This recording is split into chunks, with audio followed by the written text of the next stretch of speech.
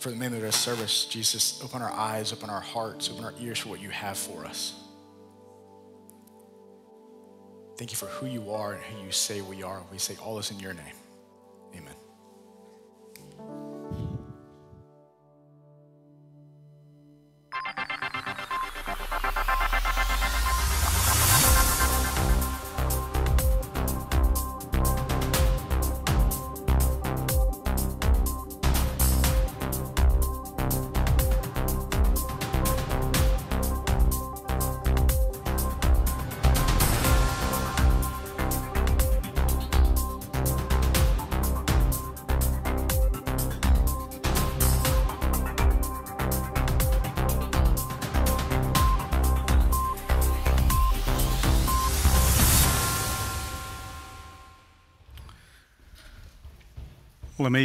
Let me add a little good morning to you this morning.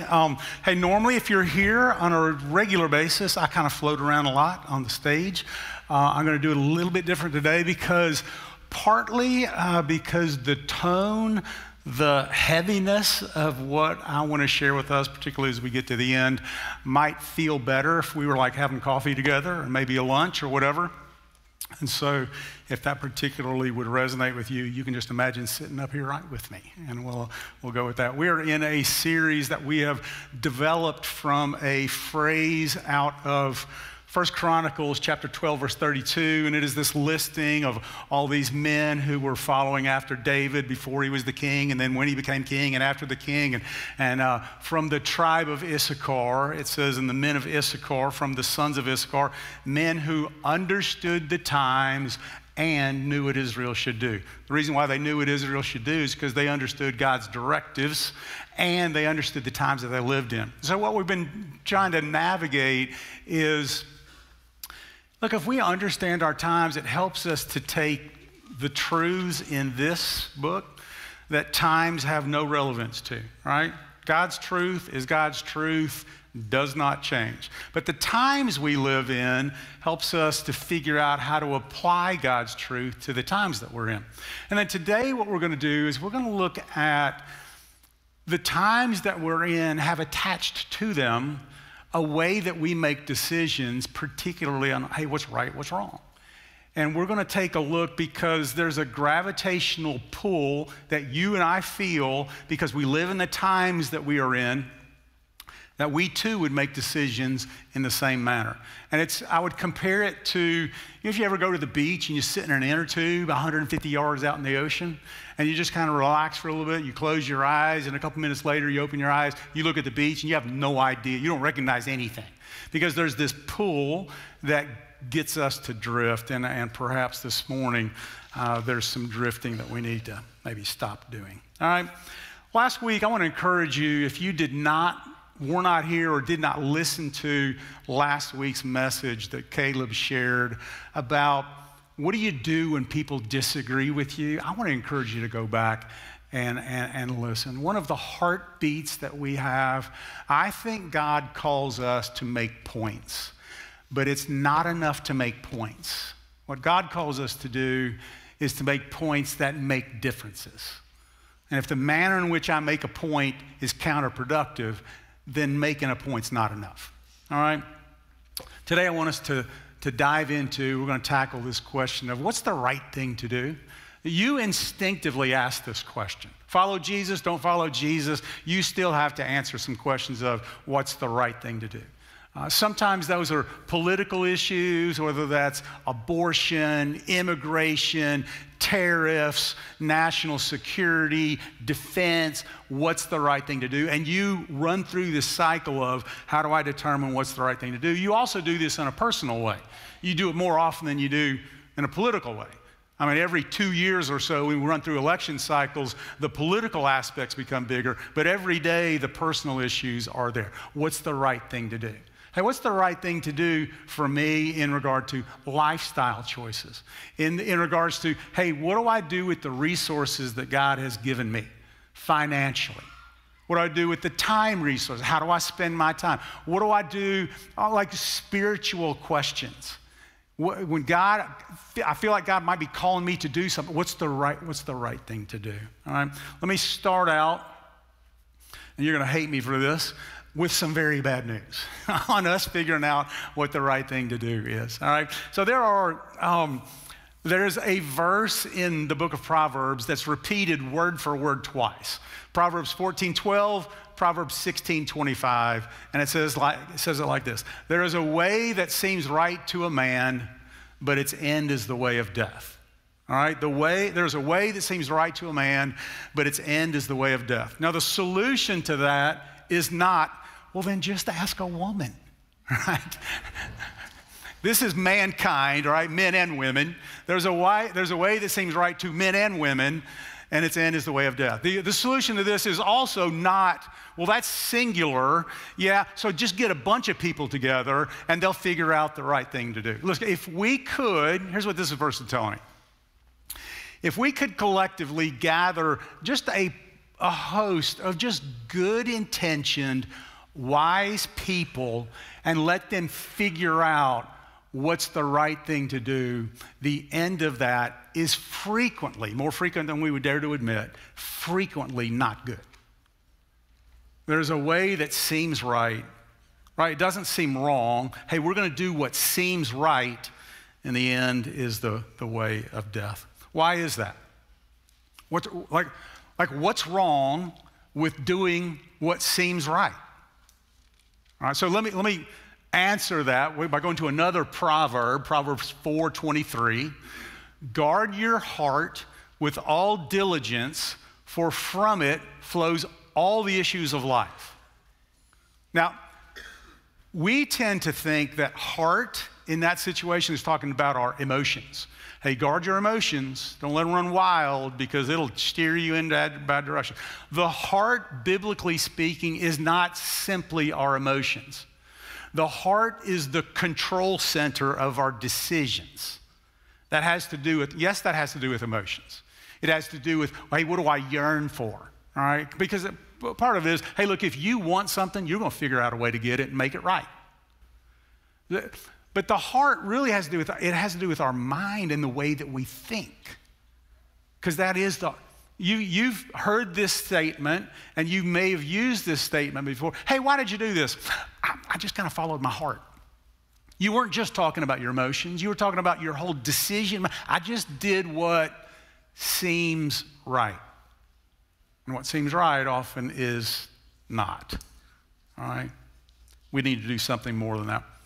Let me give you a word that describes a philosophy of decision-making, a philosophy of ethics, right and wrong, that has been around for quite a while, but it has ramped up, and it is this word, consequentialism.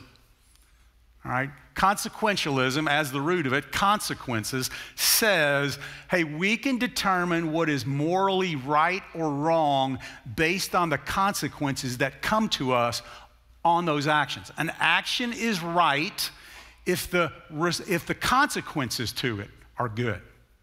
All right? And we do this in non-moral issues all the time. So, for example, why is it that we don't just have some blanket speed limit everywhere?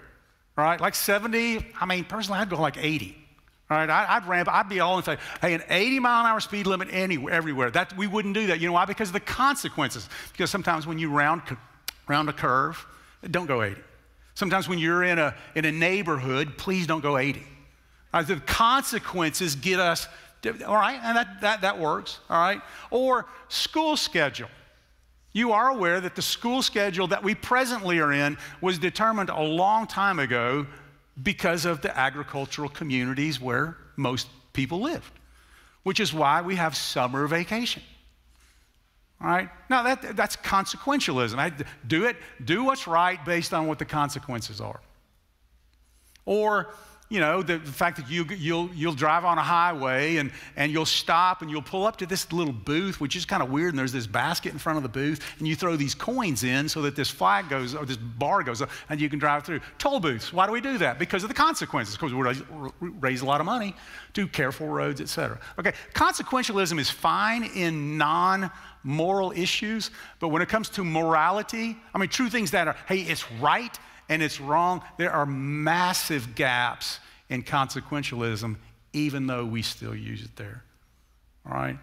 It's what makes Proverbs 14:12 and 16:25 so relevant? There is a way that seems right. We do it because we think it's best, but in its end, it leads to death. All right?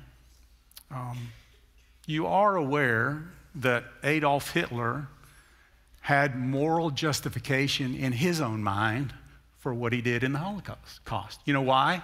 Because it worked. All right, so how do we fight that? And here's what it is. As a follower of Jesus, I am one, many of you are as well. As followers of Jesus, our right and wrong is not determined by what works. Our right and wrong is determined by what aligns with the heart and the way of Jesus. All right, as a follower of Jesus, what's morally right or wrong for me is not what works. I'll use what works, that becomes right or wrong. It's what aligns myself with the way of Jesus. Now, many of you, you're bristling a little bit because you're like, yeah, but the way of Jesus does work. You are correct. But it's not right because it works. It works because it's right. Two very different things. The way of Jesus is not right because it works. It's right because it's true. All right? So here's what I want to do real quick. I want to give you some reasons why we can't determine moral rightness and wrongness based on what works for me or what works for you. All right? I'll give you 3 reasons real quick. 1, what works for me, what works for us is inherently self-centered, which, by the way, is not the gospel of Jesus. Self-centeredness is not the gospel of Jesus. If you think Jesus is about what works, check this out. John 16:24, Jesus' words. If anyone would come after me, let him deny myself and take up the cross and follow me. You know what that does not do? Work. That doesn't work for you. What's the cross? What's that? Take up your cross? What is that? It's a metaphor that Jesus used to talk about how this is going to be difficult. It's an execution tool. Following Jesus in his own words does not work, but it's true. All right? He said things like, hey, lay down your lives. Doesn't work for you. He said things like sacrifice all. Doesn't work for you. He said things like turn the other cheek. Doesn't work for you. Walk the extra mile. Doesn't work for you. The morality of Jesus is not the morality because it works. It works because it's right. And sometimes for it to work, it takes a long time for that to come about. Look, in the long term, what Jesus describes for us as his way, it does work in the long term, but often it doesn't feel like it. Gospel is not right because it works for us. It's right because it's true. All right, second, what works for us, consequentialism, what's best for us will at times be worse for others. Right? Hey, listen, what works for us, sometimes it's just not going to work for other people. I can honestly tell you that I've never prayed for, nor if you ask me, by the way, will I pray for you? If you ask me to, I've never prayed for the victory of my children's athletic teams. You know why? Partly because I'm not sure God cares. Secondly, because there's a lot of Jesus-loving people who are parents of kids on the other team that are, like for my kids to win a game, which means somebody else's kids are not. And if you tell me, hey, listen, our team won whatever it is, God showed his favor on them, I'm going to be like, did he? So God didn't like them as much, right? Listen, for me to, right, what's best for me will at times not be, it'll be worse for other people. Here's a political issue. Out of control budget spending, right? Deficit, out of control budget deficit feels like it's good for us. Look, it'll boost the economy, it'll do this, it'll do that, we'll do this, we'll give these handouts, blah, blah, blah, blah, blah. You know what it feels best for us. You know who it's not best for? I mean, you know, your grandchildren. and my grandchildren. What's best for us will at times be worse for other people. And that is going to apply big in an issue that we're going to talk about. And the third reason why consequentialism is just not good is that we're not wise enough to determine what's always best for us.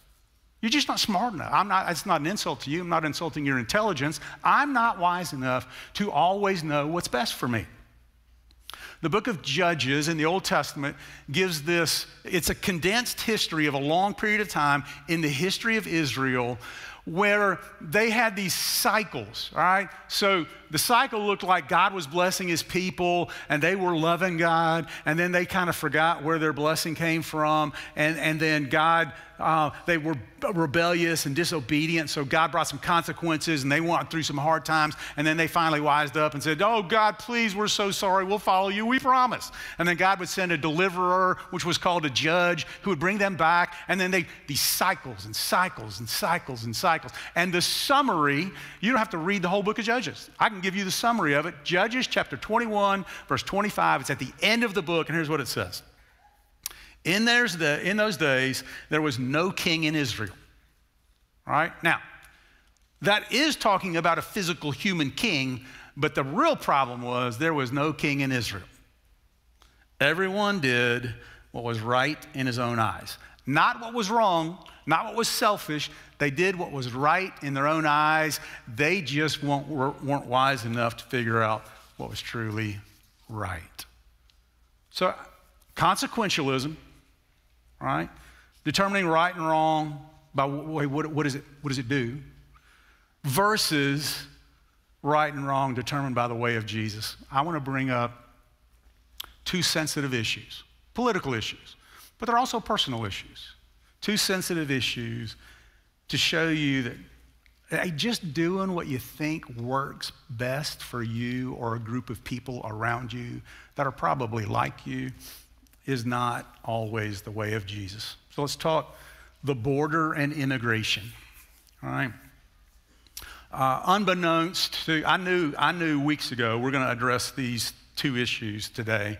Our youngest daughter, in the last week, in the Yoder clan group text, threw out this question. It's due to a graduate class that she's taking, and she said, hey, what do you all think about the border and immigration? And so everybody's kind of firing in their responses and stuff. And we listened to Caleb's words, you know, if we disagree, we're not going to rant, and we're not going to, right, we're going to fight the right way. We're going to be curious about what each other thinks. And so we walked through all of that, all right? Consequentialism says the right and wrongness at the border and immigration should be weighed by what's best for us. Can I just say this? You know this. What's best for some of us is not what's best for others of us. And what you and I are called to do, if you are a follower of Jesus, is I got to glean and learn what is the heart of the Lord, what is the heart of Jesus, and where does his way direct us? So where do I find that in Scripture?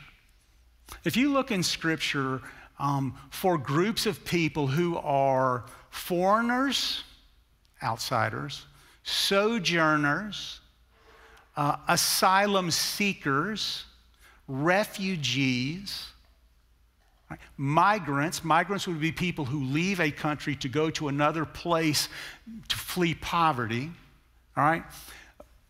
God, one, he gives us commands to care for those people.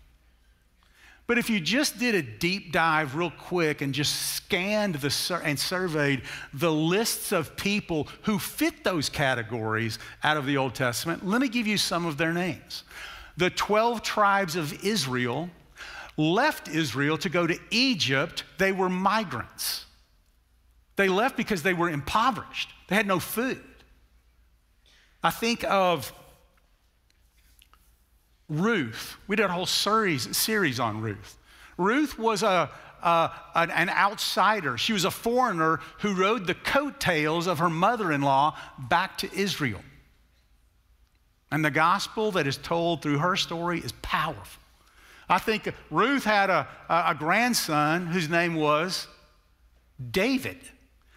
King David. You know King David was a refugee? Because when King Saul was hunting him, you know what David did? He ran and he hid and he fled, and at some point he went to live in the cities of the Philistines, the enemy territory, and they provided help for him. I think of Daniel in the lion's den. You know where the lion's den was? It wasn't in Israel.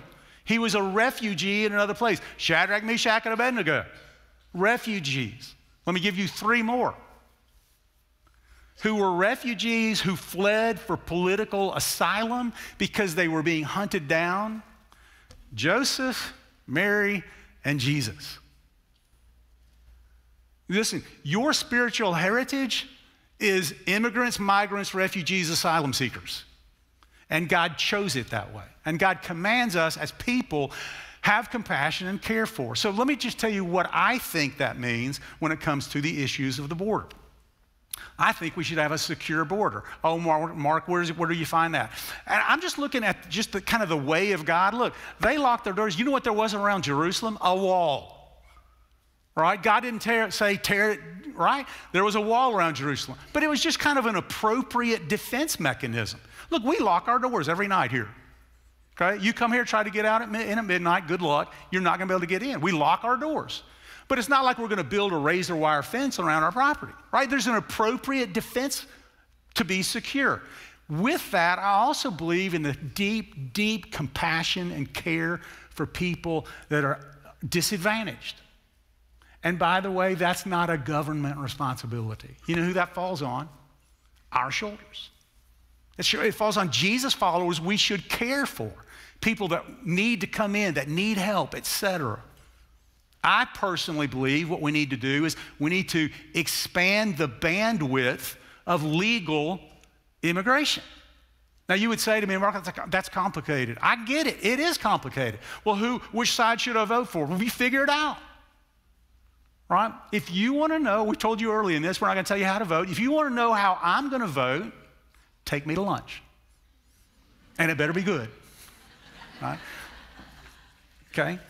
So I realize there's complications. Just figure out a way to align your policy with the way of Jesus. So let's jump from immigration to abortion. If you've been here, you know I'm not a big manuscripter, meaning I don't type out word for word messages, in essence, read it for you. I go off notes. All of our people who share messages on a Sunday morning pretty much do the same thing. I did this different. So I typed out, here's what I want to say about abortion, and I sent it to all of our elders and a host of other people that I really respect their discernment, and said, tell me what you think, tone, truthfulness, sensitivity. And I got a bunch of response back, and that's what I have.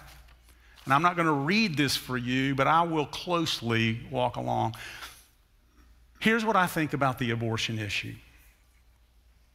As I think, it calls us to align ourselves with the heart and the way of Jesus. Look, abortion has implications for voting, check boxing, right? Box checking.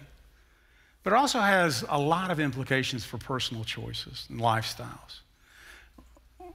Look, we recognize that on any Sunday morning, we have hosts of people that these two issues feel very personal to. All right, we have hosts of people who are immigrants. We have hosts of people who are in the United States that have not walked through the immigration process.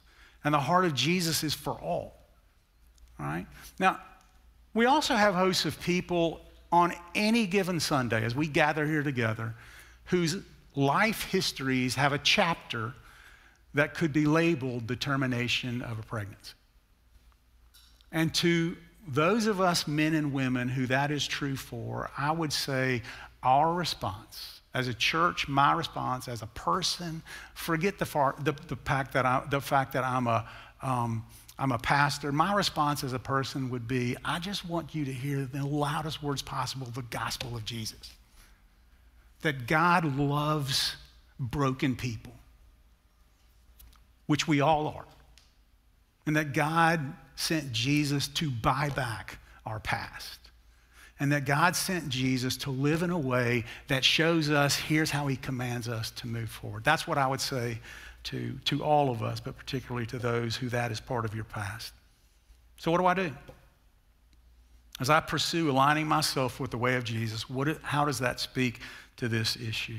I've mentioned this in the past, and I personally believe that the breakdown of the abortion issue into life versus choice is tragically oversimplistic. I don't know many people that sit on the life side that say, yeah, let's take all the choice away. I don't know many people that sit on the choice side that say, yeah, we're anti-life, right? But I also understand that when it gets to, there's points that it feels like those two conflict with each other, let's address that. All right, what do we do?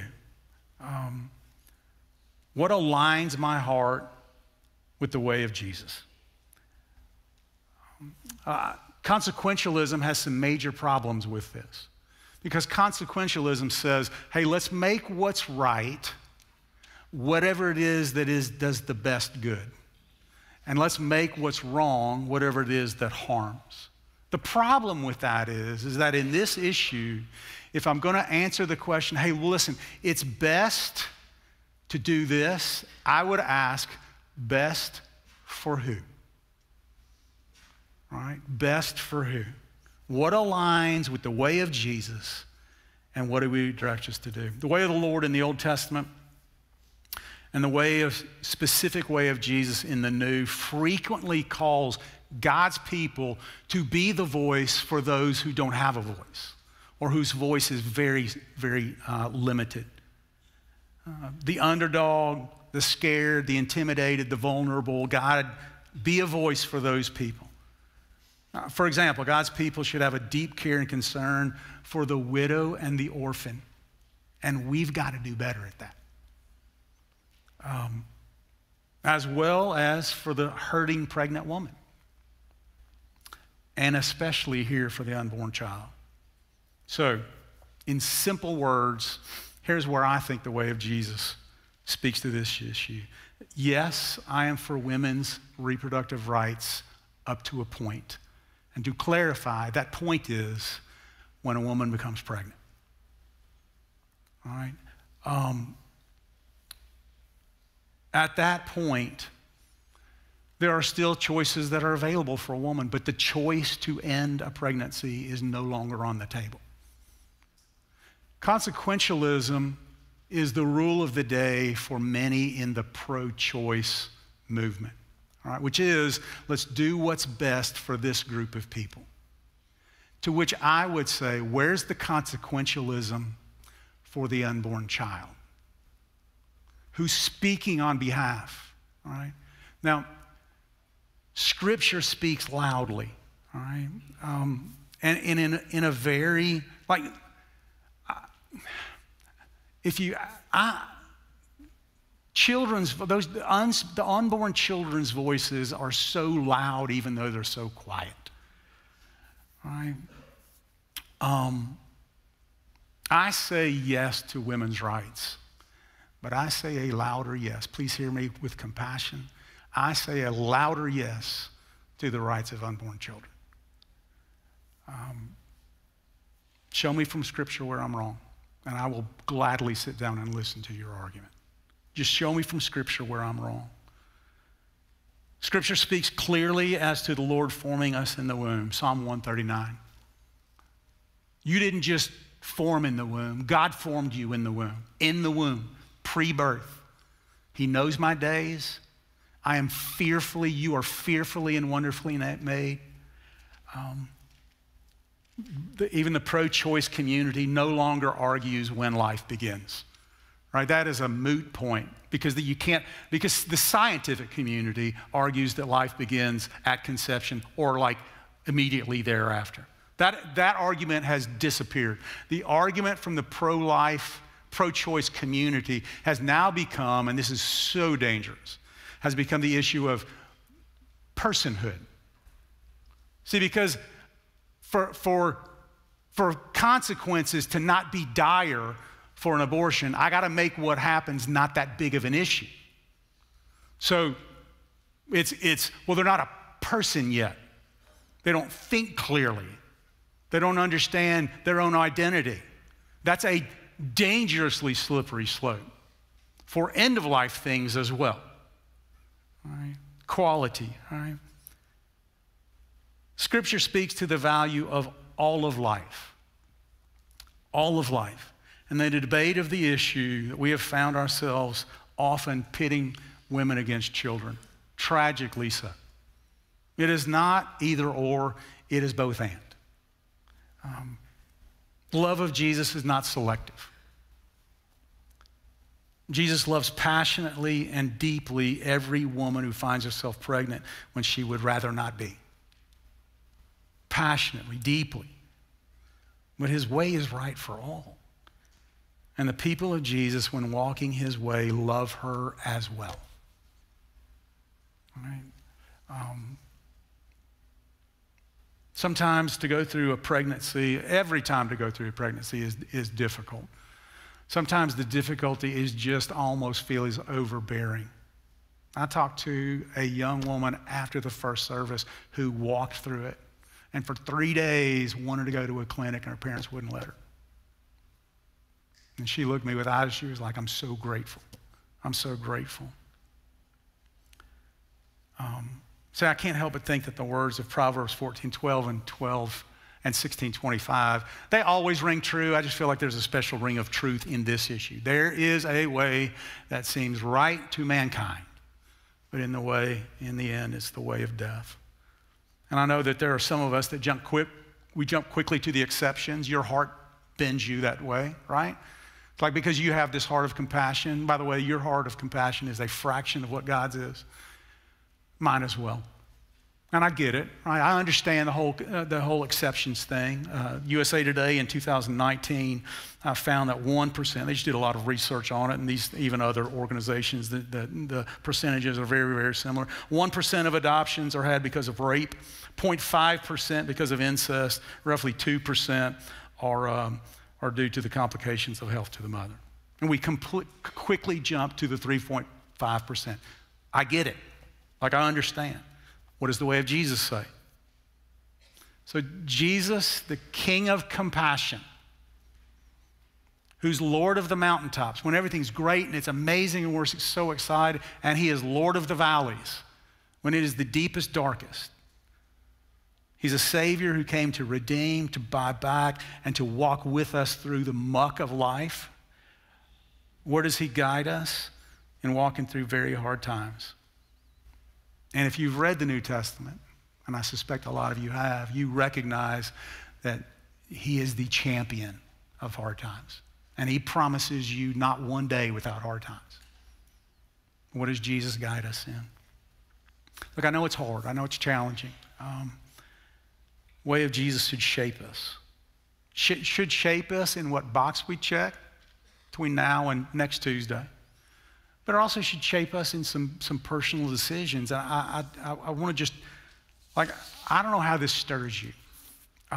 For some of us, it steers up some guidance and some shaping in how we ought to think. For some of us, it'll stir up some questions. I'd love to field those, all right? You have some questions. Hey, Mark, but what about? Shoot me an email. Set up a time, we can come talk. If you're going to shoot me an email, give me a little bit of time, there might be 1,000 that I have to respond to. All right, but I'd love to address that, but some of us, what this stirs up is guilt. So let me speak with compassion to that. You know, I think of the man who shaped, post-Jesus, the New Testament church more than any other individual was a murderer. And I'm not calling, listen. For those of us who have a past, that termination of a pregnancy is a part of it. If God can take Paul and use him hugely for his kingdom, your history is a blank. And I